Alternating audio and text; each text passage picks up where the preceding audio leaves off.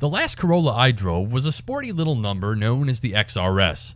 For '07, that model has been discontinued, so if you want a Corolla with a little edge to it, this is your only choice, the Corolla S.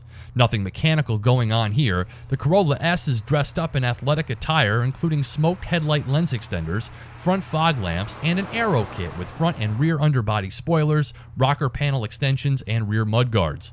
Let's just say it's not going to be wooing import performance shoppers, but it's a restrained look for the Corolla's female buyers.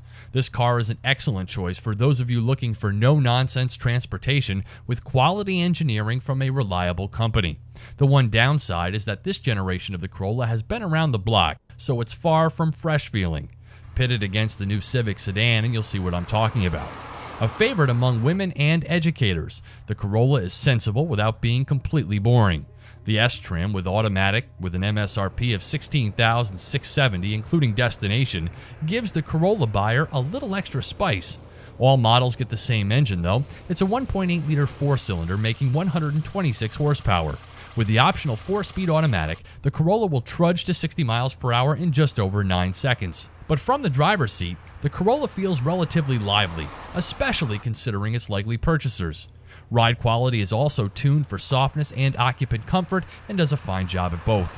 Safety is also big on the Corolla buyer's list, but you'll have to pay extra on the S trim for things like ABS, stability and traction control, and side and curtain airbags. With a decently sized rear seat and large for its class trunk, the Corolla can feel like a small midsize as opposed to a compact.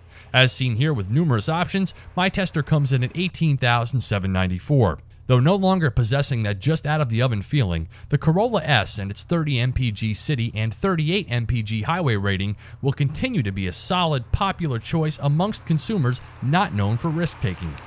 For Drive Time on Car TV, I'm Steve Hammis.